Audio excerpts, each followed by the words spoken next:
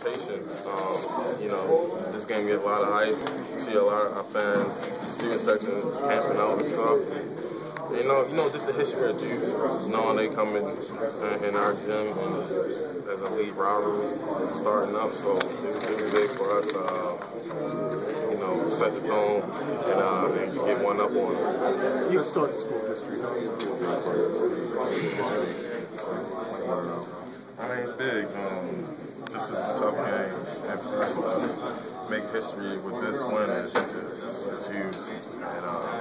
But just the beginning of us in Duke, you live for moments like this. The crowd like this, record crowd, and game go to overtime, and usually you pull out. So this is definitely a huge game. They go to record books. You've talked a lot about needing to be more of a distributor to reach your full potential, and you said you really worked on that a lot in the offseason. That bounce pass that you had to rock on the baseline drive in the first half, are those the type of plays you need to make for this offense to really reach its full potential? Yeah, I think so. I'm going to get a lot of attention from the defense, and Rock been doing a great job this whole season. I don't think he got the attention he deserves, and he's been developing big for us, and I know if I can drive, I know this man can commit, and he's an excellent finisher. All right, thanks a lot, CJ. Big one. I'm getting here late. This is probably going to ask. You've been here as a 4-year guy. Is this the greatest game played in this building on your watch? Yeah, definitely. This number one, straight to the top. And my adrenaline's still up from the game.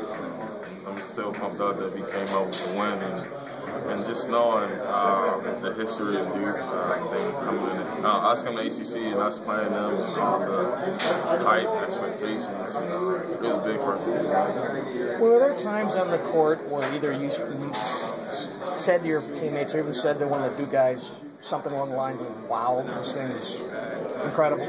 Yeah, just talk. I talked to Jeremy a little bit during the game, and just knowing this game is this game is awesome for both sides. And, you said that to him? Yeah, just looking in the crowd, and you see how many people there are, pointing, you see people way in areas you don't think they can see, and just for them to have the dedication for that, I think they deserve a win. When it was over, and you guys do the line thing and you're shaking hands, usually it's kind of a perfunctory thing and you kind of walk through.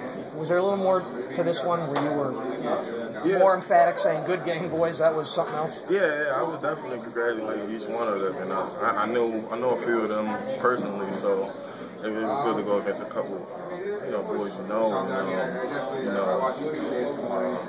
they did a great job. They